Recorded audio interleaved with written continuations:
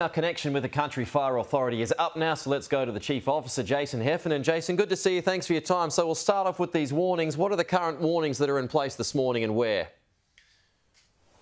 We have the Briagalong fire, which is probably the fire of concern at the moment here in the east of Gippsland. There's two emergency warnings in place. For those residents that are north of Beverleys Road, we're asking them to shelter in place. They're to stay where they are. It is too late to leave.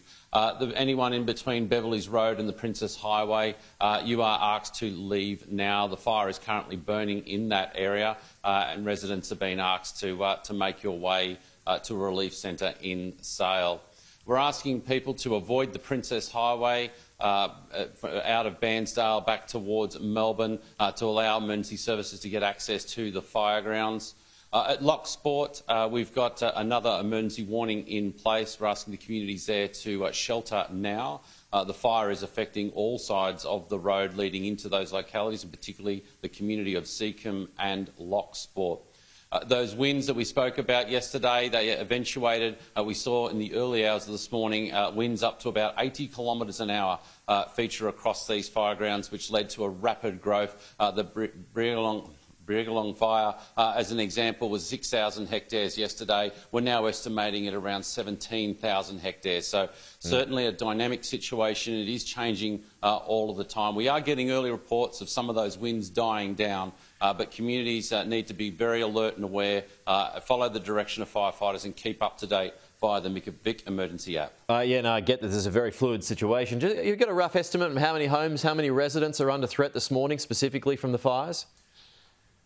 Yeah, we've deployed additional rapid impact assessment teams from Fire Rescue Victoria into the fire-affected areas. But luckily and somewhat hopefully, we haven't had any further reports of property loss this morning, although I do anticipate most of the firefighters have been actively engaged in property protection and firefighting this morning. We still only have that one confirmed house loss on the Briagalong fire, but certainly we've got teams out there doing those assessments, and we should know a little bit more in the next couple of hours. And you mentioned just a brief time ago, Jason, that whether the conditions are easing a little bit in some places, but what are conditions on the whole doing now? Because you've got a bit of everything today.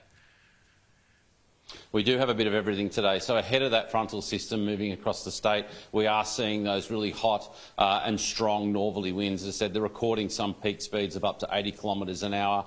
We are starting to see some rainfall. In fact, rain has been falling here in Melbourne, and we do anticipate rain to start falling across some of these fire grounds in the next few hours, with even more rain coming across the fire grounds later on this evening, around 6 p.m. tonight. So today will very rapidly turn from a day of firefighting to what is likely to be a day of watching out for flash flooding and flood warnings.